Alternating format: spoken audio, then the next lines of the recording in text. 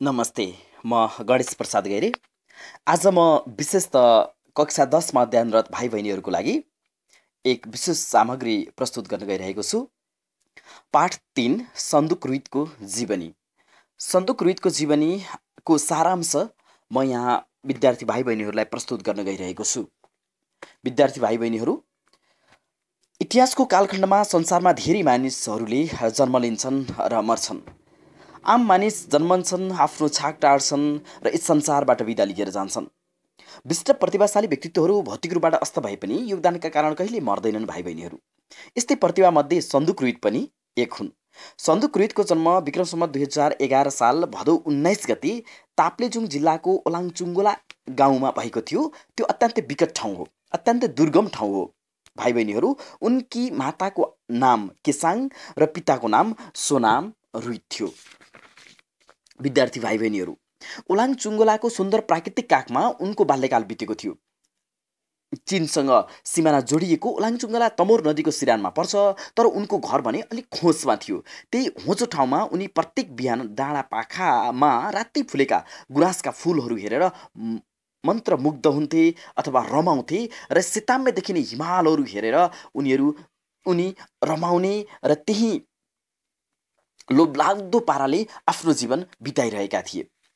दुर्गम भूगोल र अविकसित क्षेत्र भए तापनि रुइत मध्यमवर्गीय पारिवारिक घरानामा जन्मिएका व्यक्ति थिए। उनका बुबा सोनामले तिब्बत र नेपालको बीचमा नुन, चामल, घोडा र च्याङ्राको व्यापार गर्थे। यसरी उनको घर परिवार चलिरहेको थियो। एक दिनको कुरा हो, दुर्गम गाउँमा उपचार नपाएर आफ्नो जेठो छोराको मृत्यु भयो, अथवा भनौँ सन्दुक रुइतको जेठो दाइको मृत्यु भयो। यस कारणले गर्दा सन्दुक रुइतका बुबा सोनाम अत्यन्तै दुखी भए र बाँचेका आफ्ना एकमात्र छोरा सन्दुकलाई उनले पढाएर ठुलो डाक्टर बनाउने सपना देखे। त्यही सपना पुरा गर्नको निम्ति उनले 7 वर्षको छोरालाई सन्दुकलाई दार्जिलिङ लगेर पढाउने निधो गरे र दार्जिलिङतर्फ लागे। तत्कालीन समयमा यातायातको कुनै पनि सुविधा थिएन। सन्दुक रुइत र उनका बुबा ओडारमा बस्दै 15 दिन लगाएर दार्जिलिङ पुगे।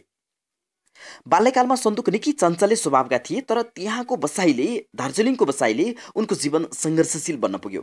उनी जन्मेदेखि नै कहिल्यै यति लामो यात्रामा निस्केका पनि थिएनन् र घर परिवारलाई छोडेर, आफन्तहरूलाई छोडेर यतिको टाढा कहिले पनि गएका थिएनन्। यो कुराले उनको मनमा निकै नरमाइलो पनि लागिरहेको थियो। उनले अनेक पीडा र अभावको सामना पनि त्यहाँ बस्दा गर्नु पर्यो। त्यहाँ बस्दा संसारमा आफू एक्लो भएको र आफन्त जति सबै सकिएका हुन् कि जस्तो महसुस उनले गरिरहेका थिए। वर्षको 2 पटक 15 दिनको बिदा त हुन्थ्यो, तर जान मात्रै 15 दिन र आउन मात्रै 15 दिन लाग्ने हुँदा उनी घरमा जाने र आउने कुनै सम्भावनाको कुरै भएन। अहिले जस्तो संसारको सुविधा पनि थिएन भाइ बहिनीहरू। त्यतिखेर वर्ष दिनमा एकपल्ट उनलाई भेट्न पुग्ने बुबासँगै आमाले पठाइदिएको कोसेली पातको पोकामा सायद उनी आफ्ना आमाका अनुहारहरू देख्थे र बुबालाई भेट्न पाउँदा उनी निकै खुसी हुन्थे र खुसीको कुनै सिमाना रहन्थेन। भाइ बहिनीहरू, त्यसै बेलाको कुरा हो, चीन र भारतको बीचमा सीमा युद्ध भयो। त्यही युद्धका कारणले त्यहाँका सबै विद्यालयहरू बन्द भए अनि सन्दुक रुइत नेपाल फर्के। सन्दुक अध्ययनशील र जिज्ञासु प्रवृत्तिका बालक थिए। त्यसैले उनका बुबाले काठमाडौँ ल्याएर सिद्धार्थ वनस्थली स्कुलमा भर्ना गरिदिए। 2025 सालमा उनले सिद्धार्थ वनस्थली स्कुलबाट प्रवेशिका परीक्षा पनि उत्तीर्ण गरे। भाइ बहिनीहरू, उनी सिद्धार्थ वनस्थली स्कुलमा भर्ना भइसके पछाडि त्यसै बेला सन्दुककी बहिनीको उपचार नपाएर क्षयरोगको कारण दुःखद निधन भयो भने अर्कोतर्फ उनले आइएससी पुरा गरिसके पछाडि त्रिचन्द्र कलेजबाट आइएससी पुरा गरिसके पछाडि अर्की बहिनीको पनि दुःखद निधन भयो। यी दुवै घटनाले उनलाई अत्यन्तै भावुक बनायो र यो हृदय विदारक अन्त्यले रुइतको जीवनमा एउटा पीडामाथि पीडा थप्ने काम गर्यो। तर पनि उनले साहस र आत्मबल कहिल्यै कमजोर पारेनन् र आफ्नो अध्ययनमा निरन्तर लागिरहे र आफ्नो डाक्टर बन्ने आफ्नो बुबाको सपनालाई साकार पार्ने दृढ अठोट गरेर लगनशील भएर पढ्न थाले। भाइ बहिनीहरू, यसरी डाक्टर बन्ने सपना बोकेर विक्रम सम्वत 2029 सालमा एमबीबीएस पढ्न भारतको लखनऊ स्थित किङ्स जज मेडिकल कलेजमा छात्रवृत्ति पाए र त्यहाँबाट एमबीबीएस पास गरेर उनी डाक्टर बन्ने सपना उनले पुरा गरे। भाइ बहिनीहरू। उनी त्यहाँबाट नेपाल फर्केर वीर अस्पतालमा जनरल फिजिसियनको रूपबाट काम गरे। त्यहाँ काम गर्दा रामप्रसाद पोखरेल, नवीनचन्द्र राई जस्ता आँखाका डाक्टरहरूसँग उनले काम गर्ने मौका पाए। यसै सिलसिलामा उनी धनगढीमा आँखाको क्याम्प थियो त्यतातर्फ लागे। नेपालगञ्ज हुँदै बर्दियासम्म पुग्दा उनले आँखाका धेरै रोगीहरू देखे। भाइ बहिनीहरू, उनले एकै परिवारका 5-6 जना बच्चाहरू आँखा देख्न नसक्ने भएर क्याम्पमा उपचारका लागि आएको पनि देखे र आँखा रोगीहरूको यो भयावह अवस्था देखेर उनी दुःखी भए। उनको ध्यान आँखा रोगीहरूतर्फ आकृष्ट भयो। त्यही समयमा केही घण्टाको अपरेसनपछि आँखा रोगीहरूले संसार देख्न पाए र बालबालिकामा आएको त्यो खुसी र एकसाथ फर्किएको त्यो आँखाको ज्योति अनि उनीहरूमा आएको खुसी, उनीहरूको अभिभावकमा आएको खुसी उनले नजिकबाट हेर्ने र महसुस गर्ने मौका पाए। भाइ बहिनी, मानिसलाई खुसी पार्ने र छोटो समयमा उनीहरूलाई मुहारमा उज्यालो छर्ने कुनै बाटो छ भने त्यो आँखाको उपचार नै हो भन्ने उनलाई लाग्यो। र त्यही दिन डाक्टर सन्दुकले आँखाको उपचारमा लाग्ने अठोट गरे। भाइ बहिनीहरू, एकै घरका 5-6 जना बालबालिकाले संसार देखेको खुसीको त्यो क्षणले रुइतको जीवनमा नयाँ मोड ल्याइदियो। भाइ बहिनीहरू, रुइत जनरल फिजिसियन त छँदै थिए। भाइ बहिनीहरू, अब उनले आँखाको उपचार सम्बन्धी विशेष विशेषज्ञता हासिल गर्न चाहन्थे। त्यसै बेला उनले all India institute of medical science कलेजमा छात्रवृत्ति पाए र एमडी पढ्न थाले र 3 वर्ष पढेपछि विक्रमसम्म 2041 सालमा नेपाल फर्किएर त्रिपुरेश्वर आँखा अस्पतालमा उनी जागिरी भए। उनले त्यहाँ अस्पतालमा 8 वर्षसम्म काम गरे। त्यसै समयमा विश्व स्वास्थ्य सङ्गठनका तर्फबाट अस्ट्रेलियाली नेत्र चिकित्सक फ्रेड हलोज परामर्शदाताको रूपबाट छनौट भई नेपाल आएका थिए। उनी नेपाल आउँदा रुइत आँखा रोगीहरूको उपचारमा व्यस्त थिए। त्यसै बेला रुइतको परिश्रमी स्वभाव देखेर उनी निकै प्रभावित भए।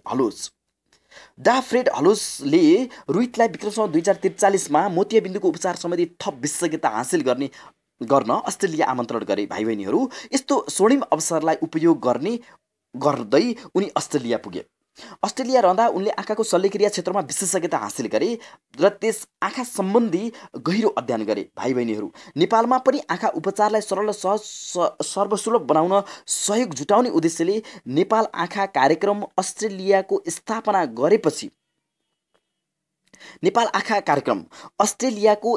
गरेपछि यो संस्था फ्रेड हलोज फाउन्डेसनको रूपबाट स्थापना भयो। यो फेरि एकपटक भाइ बहिनीहरू, अस्ट्रेलिया रहँदा उनले आँखाको शल्यक्रिया क्षेत्रमा विशेषज्ञता हासिल गरे। नेपालमा पनि आँखा उपचारलाई सहज र सर्वसुलभ बनाउन सहयोग जुटाउने उद्देश्यले नेपाल आँखा कार्यक्रम अस्ट्रेलियाको स्थापना गरेपछि यो संस्था फ्रेड हलोज फाउन्डेसनको रूपबाट रूपान्तरण भयो। उनको विशिष्ट प्रतिभा देखेर अस्ट्रेलियन सरकारले उनलाई त्यहीँ बस्न प्रस्ताव गर्यो। तर उनी आफ्नो देशमा केही गर्नुपर्छ भन्ने सोच राखिने व्यक्ति थिए र त्यही सोच मुताबिक उनी स्वदेश फर्किए र पुनः त्रिपुरेश्वर आँखा अस्पतालमा रहेर काम गर्न थाले। भाइ बहिनी, उनी एक उदार सोचका व्यक्तित्व थिए। रुइत बहुजातीय मुलुक, बहुसांस्कृतिक, बहुधार्मिक हाम्रो देश मुलुक नेपालको यो सांस्कृतिक विविधता देखेर उनले एउटा विचार बनाएका थिए। भाइ बहिनीहरू, सर्वप्रथम हामी सबै समाजमा जातीय संहिताभन्दा माथि उठेर राष्ट्रिय पहिचानलाई सर्वोपरि ठान्नुपर्छ भन्ने विचारको वकालत विचार राख्ने गर्थे। भाइ बहिनी, उनले प्रत्येक जातिको आफ्नै जातीय, भाषिक र धार्मिक पहिचान हुन्छ। यो कुरा महत्त्वपूर्ण। प्रत्येक जातिको आफ्नै जातीय, भाषिक र धार्मिक पहिचान हुन्छ भन्ने उनको सोच थियो।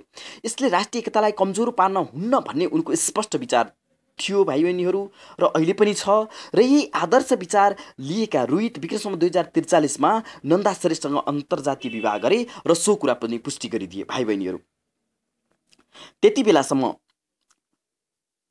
शल्यक्रिया गर्ने पद्धति, आँखाको शल्यक्रिया गर्ने पद्धति अत्यन्तै निकै पुरानो थियो। भाइ बहिनीहरू, जुन प्रविधिबाट मोतीबिन्दुको उपचार गरिन्थ्यो त्यसबाट बिरामीलाई पीडाबोध मात्र नभई रोग बल्झिने समस्या पनि हुन्थ्यो। आँखामा लेन्स राख्ने पद्धति निकै महँगो थियो।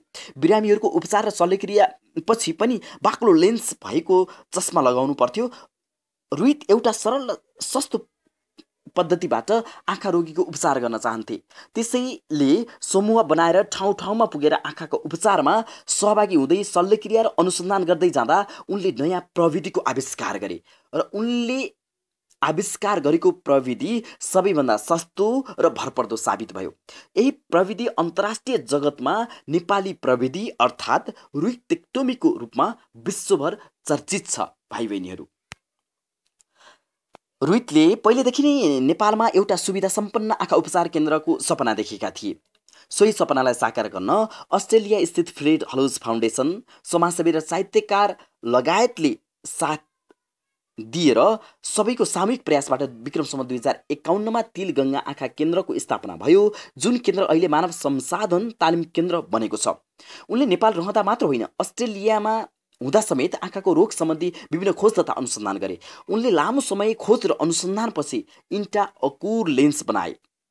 भाइ बहिनीहरू, इन्ट्राअकुर लेन्स बनाए र आँखाको शल्यक्रिया गर्ने नयाँ उपचार पद्धति पत्ता लगाए, रुइटेक्टोमी। उनले पत्ता लगाएको नयाँ पद्धति अनुसार शल्यक्रियापछि इन्ट्राअकुलर लेन्स बिरामीको आँखामा लगाइन्छ र बिरामीले आफ्नै आँखाबाट संसार देख्न सक्दछ। यस्तो लेन्स विदेशमा भन्दा नेपालमा सस्तो पर्छ, त्यसैले अहिले विश्वका अधिकांश मुलुकमा यही लेन्सको प्रयोग गर्न थालिएको छ। रुइतले पत्ता लगाएको यो रुइटेक्टोमी र इन्ट्राअकुर लेन्सको बारेमा आफ्ना साथीहरू मार्फत यिनले यो प्रविधिलाई अन्तर्राष्ट्रियकरण गरे, अन्तर्राष्ट्रिय रूपबाट प्रचार प्रसार गरे। अमेरिका र अस्ट्रेलियाबाट नेपालको नवीन प्रविधि रुइटेक्टोमीको रूपमा यो उपचार पद्धति प्रारम्भ भयो।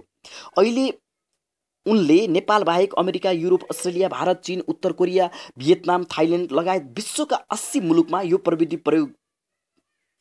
मुलुकले यो प्रविधि प्रयोगमा ल्याएका छन्। यो प्रविधि संसारभर गुणस्तरीय र प्रशंसनीय पनि बन्दै गइरहेको छ।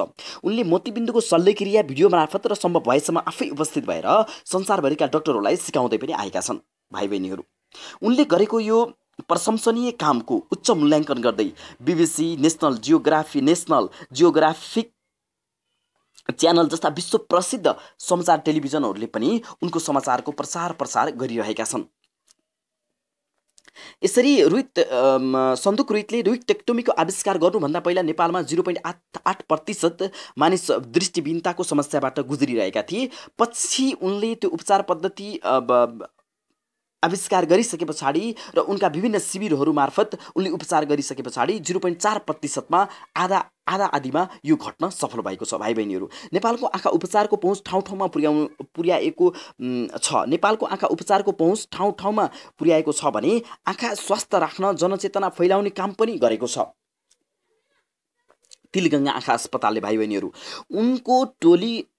उनको टोलीले घुम्ती शिविर मार्फत देशका सुगमदेखि विकट ठाउँसम्म, सुगमदेखि दुर्गम गाउँसम्म स्वास्थ्य सेवा प्रदान गर्दै आइरहेको छ। भाइ बहिनी, र यसमा उनका विभिन्न साथीहरू, नजिकका साथीहरू र उनकी पत्नी नन्दा रुइतको पनि अत्यन्तै ठुलो योगदान र सहयोग रहेको छ। यसर्थ उनी यस कारणले सबैको साथ र सहयोग पाएर नै रुइत अहिले विश्वको चर्चित र सफल डाक्टर बनेका हुन्। भाइ बहिनी, नेपालको एउटा दुर्गम ठाउँमा जन्मिएका रुइत अहिले विश्वभर चर्चाको शिखरमा छन्।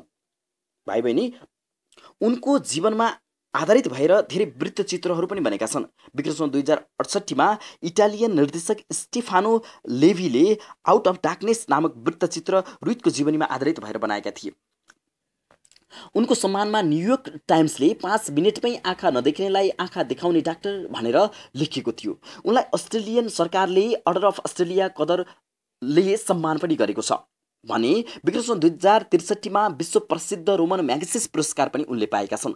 अहिले उनको नेतृत्वमा तिलगङ्गा आँखा केन्द्रले बनाएको करोडौं करोड आँखाका लेन्स विदेशमा निर्यात भइरहेको छ। नेपाल सरकारले पनि उनको योगदानको उच्च मूल्याङ्कन गर्दै विक्रम 2069 उज्जवल कीर्तिमय राष्ट्रदीप पदकले विभूषित गरेको छ। भाइ बहिनीहरू, नेपालमा बसेर केही गर्न सकिँदैन भन्ने संकीर्ण सोचाइ बोकेर विदेश पलायन हुने अहिलेका तमाम युवाहरूको निम्ति सन्दुक रुइट एक दृष्टान्त हुन्।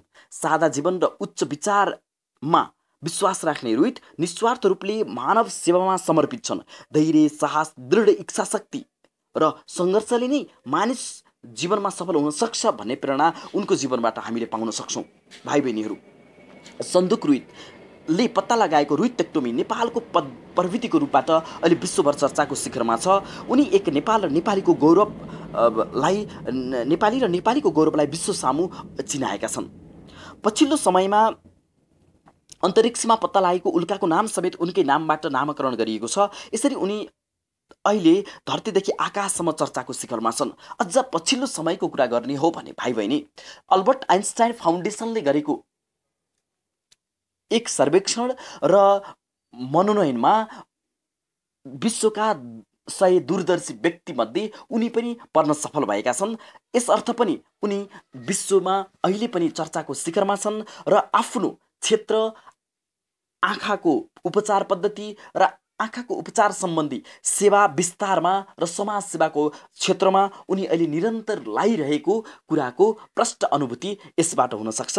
तसर्थ सन्दुक रुइत दृढ इच्छा शक्ति भयो भने भौगोलिक विकटताले मान्छेको इच्छा चाहना व्यक्तित्व विकास र प्रगतिलाई रोक्न सक्दैन भन्ने एक विशिष्ट उदाहरण हुन् र उनी अहिले विश्वविख्यात अथवा आँखाका एक प्रख्यात डाक्टर हुन् र नेपालका एक उज्जवल नक्षत्र र गौरव गर्न लायक एक व्यक्तित्व हुन् र अहिले पनि उनी निरन्तर साधनामा लागिरहेका छन् भाइ बहिनीहरू।